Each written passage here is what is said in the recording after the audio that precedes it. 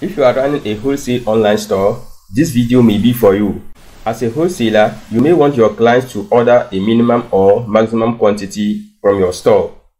With this, clients cannot just come to your website and add only one quantity to the cart. So in this video, I will show you how to set minimum and maximum order quantity in WooCommerce. Coming up. Hello guys, this is Sadiq here at Dikupages Web, where I do web tutorials just like this one. So if you are new here, consider subscribing. That said, let's jump into the video. This is the website I want to set minimum and maximum order quantity.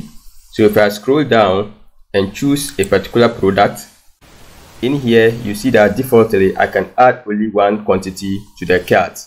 And as a wholesaler, I don't want my clients to be able to add only one quantity to the cart. So this is where minimum and maximum order quantity comes in.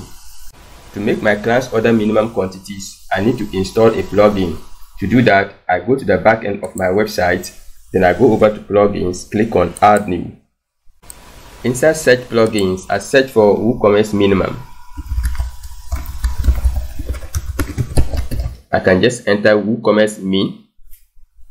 And this is the plugin I'm going to install, min, max, quantity and step control for WooCommerce by Code Astrology.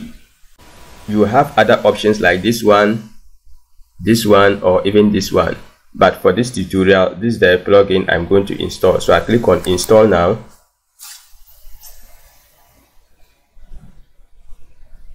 Then I go ahead and activate. The plugin is activated successfully. Next, I hover on WooCommerce, then I click on min, max, step quantity. Now, there are two ways you can set minimum and maximum quantity for your store. You can decide to do it for each and every single product on your store, or you can give it a global settings at once. So whatever you do here will affect all your products on your store.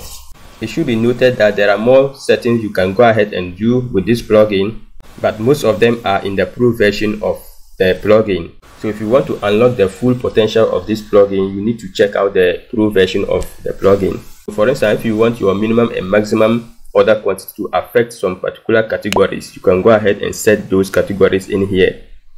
But you will need the pro version in order to do that.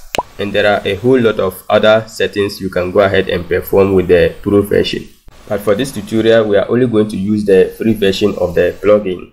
So in here, if I come and enter maybe 10 as the minimum order quantity, what this means is that 10 will now be the default quantity for my products. In here, I can go ahead and set a maximum quantity. So if I don't want my clients to order more than a particular quantity, I'll just go ahead and enter that quantity in here. So for instance, if I don't want my clients to order more than 50, I'll just go ahead and enter 50 in here. Next is the quantity step. If my clients are going to increase from 10 to whatever number, how much of quantities can they add at a time? So if I leave it as 1, meaning anytime they want to increase from 10, they will get an incremental value of 1. So if I enter 2, meaning if they want to increase, so from 10 it will move to 12, 14, 16 in that order. So for now, let's leave it as 1 and go ahead and save all. So this being said, let's go to our product and refresh. You see that my default number of quantities is now 10. So if I try to increase, it will increase by 1 in that order.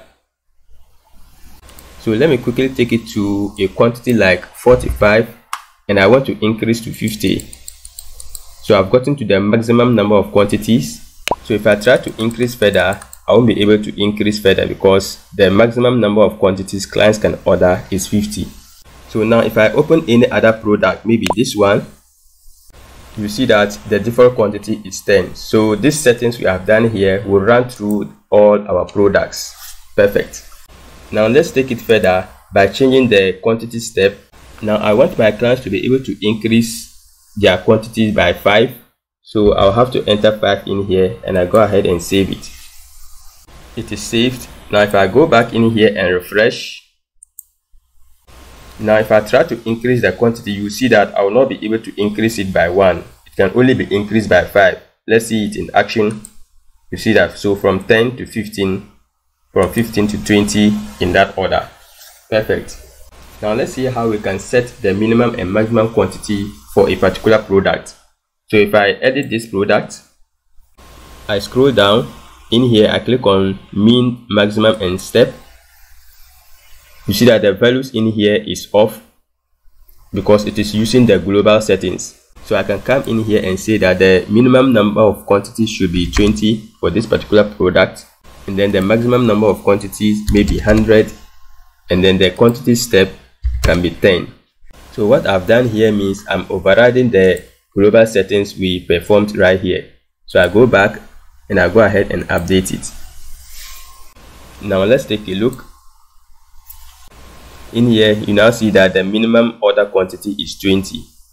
So if I try to increase, it will increase by 10. You see that. So if I get to 100, I won't be able to go further because 100 happens to be the maximum order quantity. Awesome.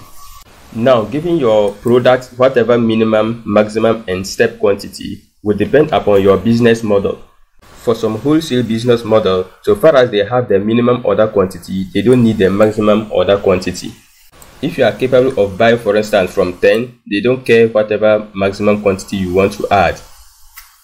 And like I said, everything will depend upon your business model.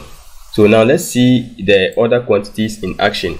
So for instance, if I reduce this to maybe the minimum and I go ahead and add it to cart, automatically I'll have quantity 20 in my cart.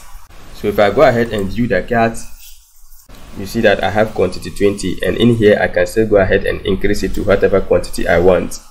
And with this I can proceed to checkout and place my order.